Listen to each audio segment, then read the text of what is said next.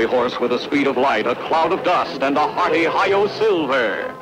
The Lone Ranger.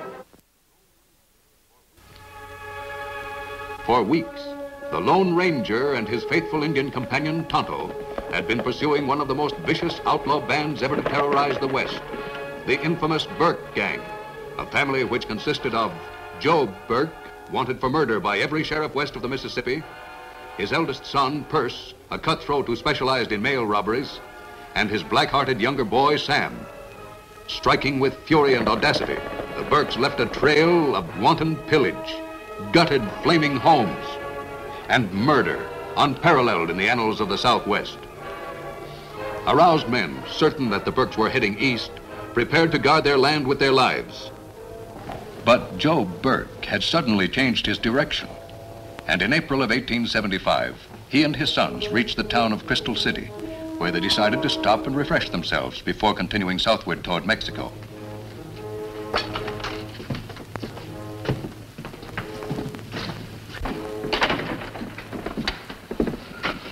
Well, gents, what's your pleasure?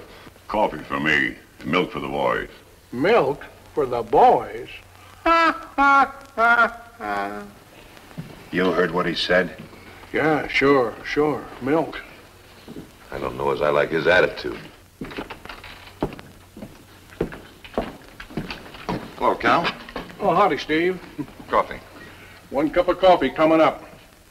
Hey, by the way, I seen your dad today.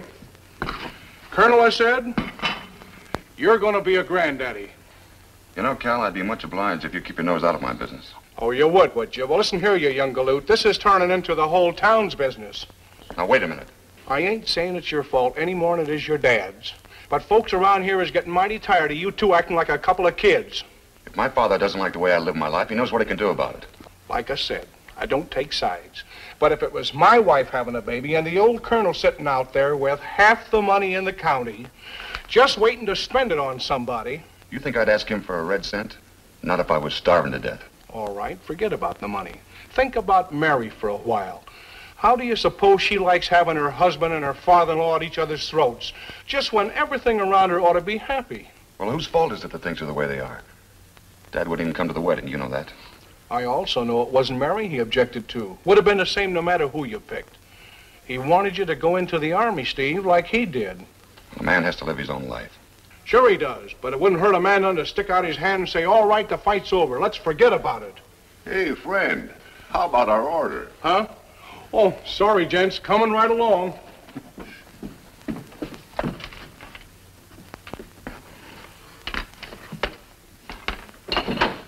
Sure is terrible what the young generation is coming to nowadays.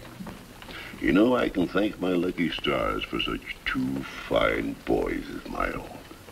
You wouldn't fight with your pappy, would you? No.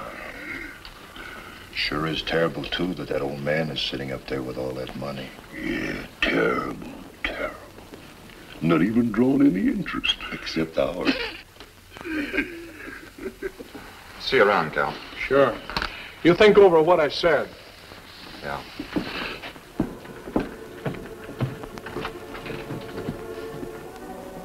As Steve recalled the things the waiter had said, he realized that perhaps it was time to call a truce. For nearly 2 years, the senseless fight between father and son had gone on, growing more bitter with each passing week. And so, slowly, almost reluctantly, he headed for the home of his father.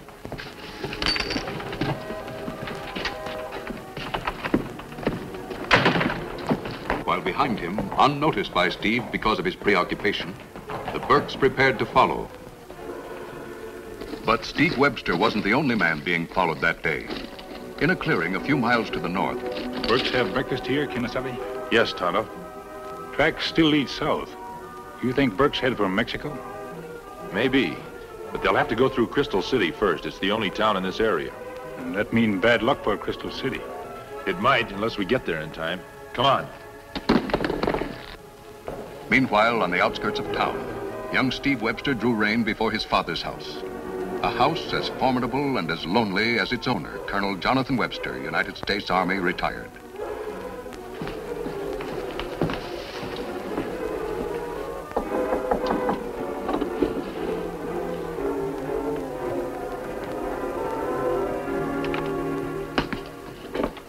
So it's you. Well, what do you want? I want to talk to you. I don't think we have anything to say to each other. All right, maybe we don't. Forget I even came here.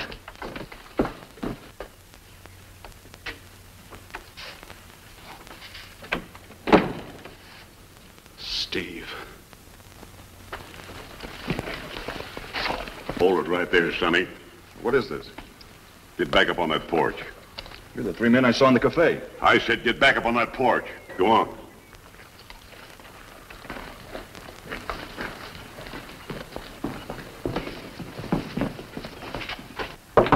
Steve. Up with your hands, Colonel. Masks, huh? Why, you dirty pack of thieves. Where's that money? I don't know what you're talking about. It's a pity we ain't got time to play games with you, Colonel. Now, I'm going to count 3. And if you still don't know what we're talking about, your boy's going to get a bullet right in his head. 1. Stop it.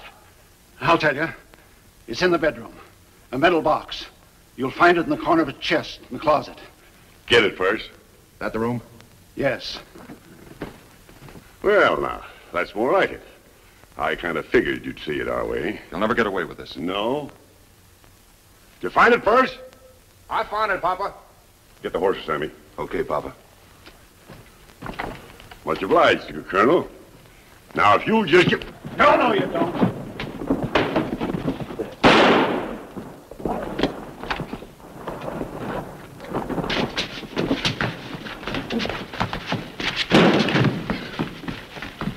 Steve.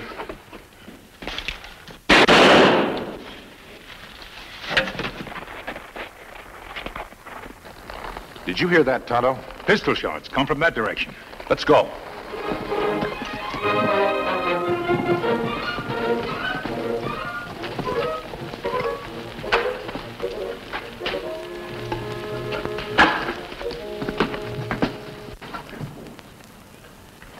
This one just got shoulder wound, Kimasabi. Him be all right. Oh, this one's not so lucky, Tonto. He's pretty badly hurt. Old man used ball and cap pistol. Boy wounded by same kind of gun. Do you think there's grudge fight? No, Tonto, I'm sure the Burks had something to do with this. I noticed the prints of 3 horses when we rode up, and they look like the same ones we've been tracking.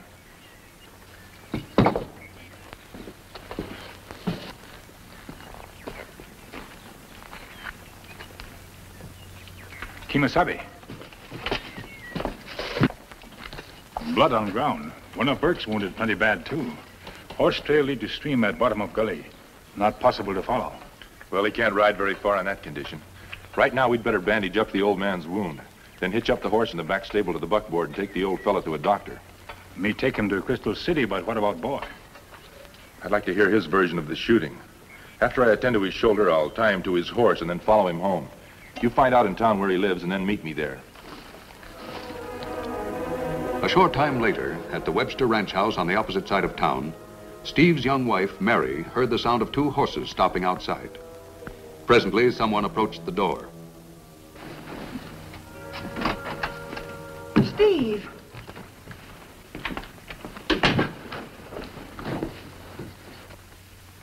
Who are you and what have you done to my husband? He's been shot, ma'am, in the shoulder. I bandaged it before I brought him here. He's going to be all right. But you're masked. A mask sometimes hides the face of a friend as well as an enemy. I'm not the man who shot him, if that's what you're thinking. But what happened? That's just what I'd like to know.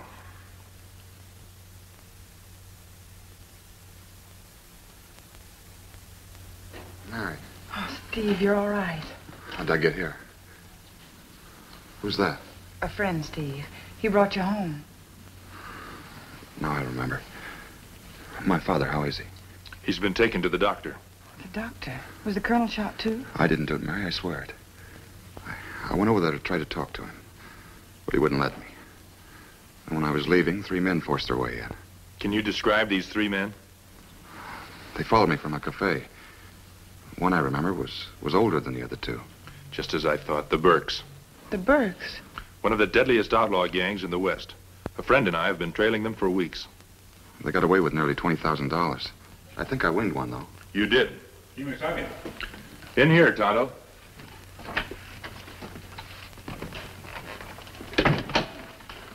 This is the friend I was telling you about. Well, Tonto, Me take old man to doctor. Him very bad, might die. Oh, Steve. Doctor send for sheriff. Think son killed old man. But I tell you I didn't. We believe you, Steve. Go on, Tonto. Me listen in town. People very angry. Find out old man robbed. All blame Steve Webster. Talk lynch if old man die. Sheriff Rogers on way here now. Me put Silver and Scout in barn so sheriff not see. Nobody's going to hang me for something I didn't do. Wait. I've heard Sheriff Rogers is a good man. He'll see that no one takes the law into his own hands. Besides, if you run out now, everyone will surely think you're guilty. I don't know who you are, stranger, but I have a feeling you're a man I can trust. What do you want me to do? First, let me ask you a question. Is there more than one doctor in town? I know there isn't. Then I'd suggest you let the sheriff take you in. I believe I can find the Burks and the money. But Kimasabi, that'd take many days. It would, Tonto, if we went after them. What do you mean? That must be the sheriff. I'd rather not have him see me yet. The bedroom.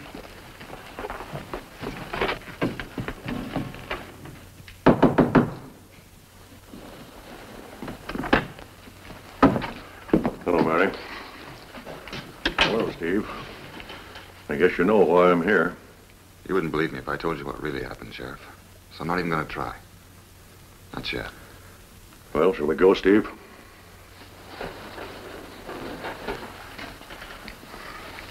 Everything will be all right, darling. Sure.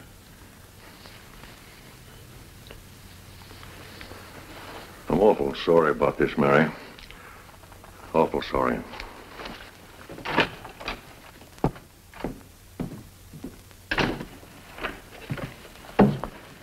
Do you really think you can help him?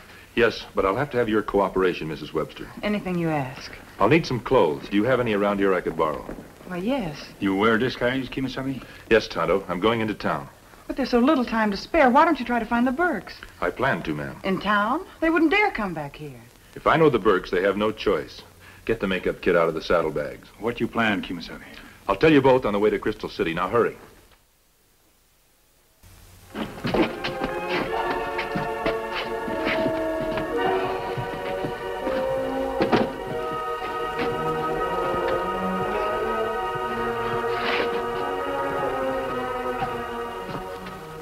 Papa, listen. You need a doctor bad. Is there any other town around here except Crystal City? Only town in the whole county. Then we'll go back there and get one. No. Too risky. The doctor might talk after he leaves. Who said he'll leave? Come on, Percy. You go ahead, Sam, and I'll stay here. I'd do most anything for you, brother. But I won't trust you alone with that money. Might take two of you to persuade the doctor to come anyhow. Sure you'll be all right, Papa? Yeah, I'll be all right. Let's go.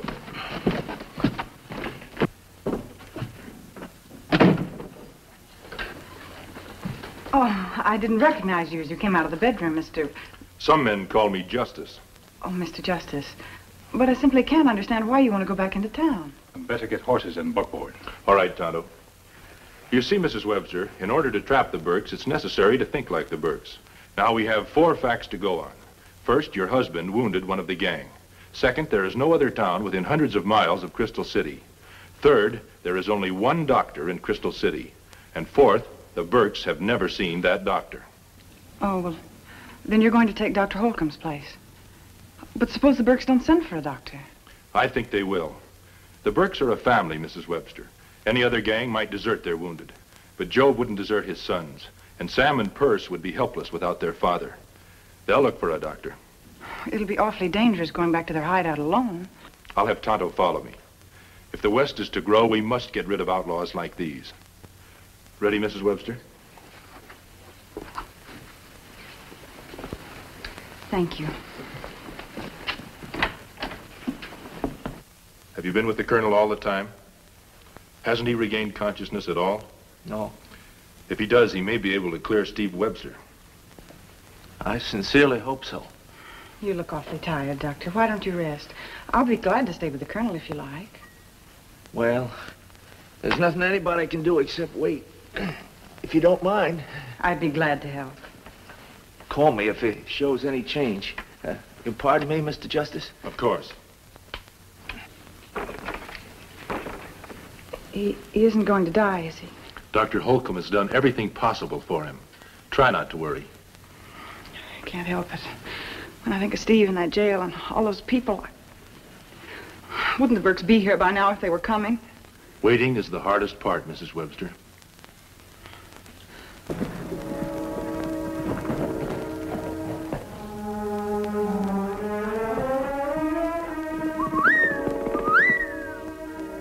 I believe our waiting is over. Oh, please be careful. Don't worry.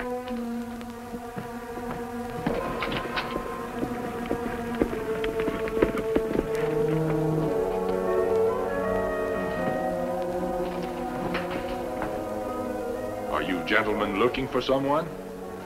Are you the doctor? Well, I've saved a few lives in my time. All right, Doc. We've been hunting all over town for you. Let's go. Well, don't give us any trouble. Is that your buckboard? Yes, but... Ride ahead of us and don't try to make a getaway. Head west and turn when we say so. And hurry up.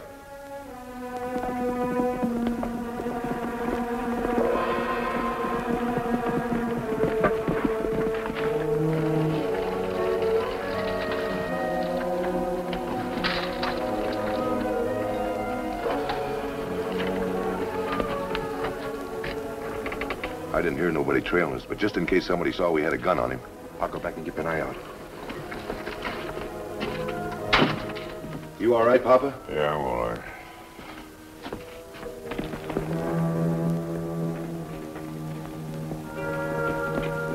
I brought you the doc, Papa. Good boy. All right, Doc. He's got a bullet in his side. Take it out. And if he dies, you die.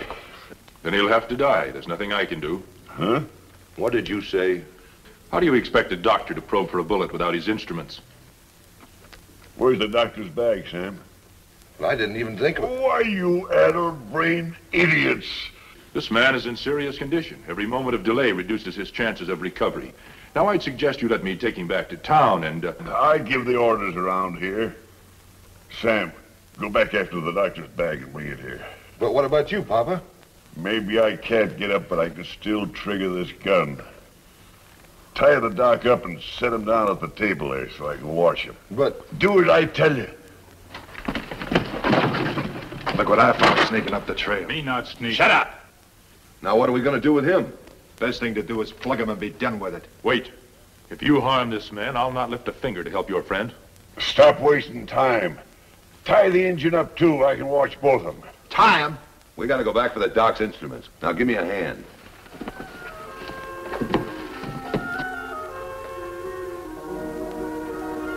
Don't try to loosen your hands, Doc. I'm watching you. With Tonto captured, the situation appeared hopeless. Then suddenly the Lone Ranger thought of a daring plan. A plan that would bring his freedom or his death. What's going on here? What are you doing? Tonto, get out of the shack. The door's open. Hold it. Shoot either of us, and you'll never be able to leave here alive, Burke. You're too weak to walk. All right, Tonto, but you must have it. Hurry. This shack will rub like tinder and those flames get out of hand. There's still time for both of us to escape, Burke, but it's up to you. Well, don't let me die. Don't let me die. I'll make it over to your bedside. Untie my hands, and I promise to save you. All right. Hurry up. Get me out of here. Don't let me die. Don't let me die. Get me out of here. Hurry up, Doc. Hurry up. The flames are getting... Sam! Push! I've got to get back to town before the Burkes discover I'm not the real Dr. Holcomb. Clothes and mask and buckboard. Good. See that Job is taken care of. Get the money and take it to the sheriff's office.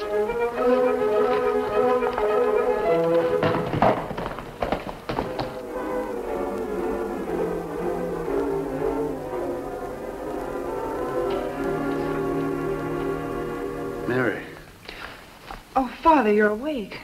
Dr. Holcomb. I thought I was dreaming. How long have you been here? Don't try to talk. But I want to talk. I've got a lot of things to say. Say it later. How you feeling? I'll be all right. The important thing is, how's Steve? Steve's in jail, Colonel. They thought he shot you, Father. Steve? Shoot me? That's nonsense. They can't put my boy in jail. We'll talk about that later, too. And right now, you got to rest. Mary.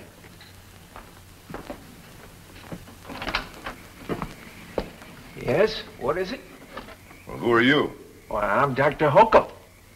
Holcomb? I don't get this. Those are two of the men who robbed me. So you're still alive, huh? What do you want? We want you, but we got a job to do first. Drop that gun, Perce. That voice. Aren't you Mr. Justice? That's right, Doctor. Would you please get some rope for these men? They're overdue at the sheriff's office. 19,060, 70, 80, 90, 20,000. It's all here, stranger, thanks to you. Doctor tells me Job's going to recover. Long enough to join his sons at the end of a rope, anyway. Seems to me that's something else we have to thank you for. Sheriff, I'm always glad to help rid the West of men like the Burkes. I guess we all owe your friends here a vote of thanks. For a lot of things. Steve, I've been a stubborn old fool. I don't know how I could have been so wrong. No more wrong than I was, Dad. Well, it's all straightened out now. By the way, Father, Steve and I have decided on a name for our baby. We're going to call him Jonathan if it's a boy. For me? Did you hear that, stranger? They're going to name the... He's gone. No, he never stays very long in one place, Colonel. I wonder who he really is. But don't you know, Mary? The Indian told me when he brought Job in. You see, Justice is only one of the things he's called. Most people call him the Lone Ranger.